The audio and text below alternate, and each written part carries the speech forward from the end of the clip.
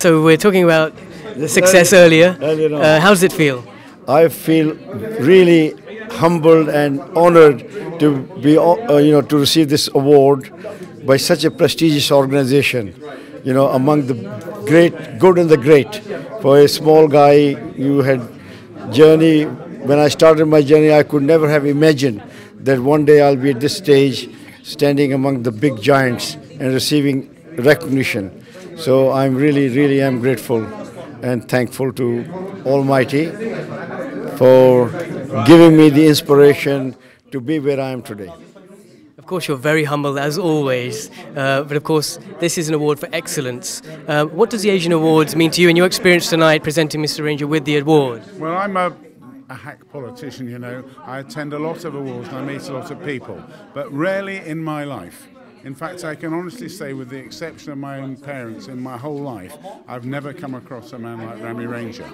Not for doing well in business, because with the greatest respect to that, a lot of people do well in business. But his whole life is contributing and helping other people.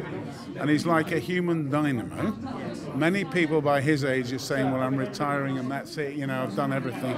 But he isn't. He works harder than ever, not on the business so much these days, but on things to help other people.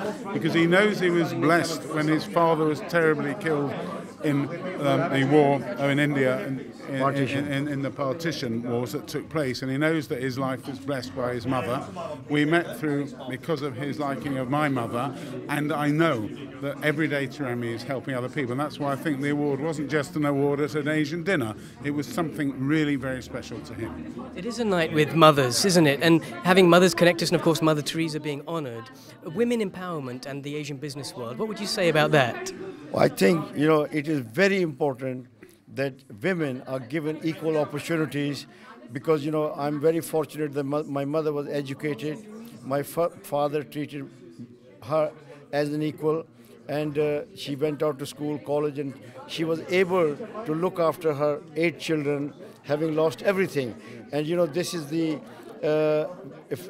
very bad judgment on people who turn assets into liabilities. They keep their women behind without realizing that one day they could go prematurely and they will leave a woman, a mother, unable to cope with the children, and a woman unable to deal with this modern world. So it is very important that women are empowered, because end of the day, husband and wife together make the family. And if you have one strong person and the other one weak, even the strong becomes weak. You both partners have to be strong. And I'm today a successful businessman and entrepreneur or whatever, because my wife, I didn't have to look back, because my wife could take care of my children, took care of my home. She went out to work. She's a remarkable woman. And I was able to concentrate in the job, business. I could travel and everything. So my advice to those people who think by controlling women and keeping them subservient, they are achieving more, but they are in fact lagging behind with those who treat their women as equal. So it's very important that we must treat our women as our friends, as our partners, as our, whatever. Wonderful. Well, I'll leave it on that note. It's wonderful to see you speak. It's wonderful to meet you, and I hope you enjoy the rest of the evening. Thank you very much. Thank you.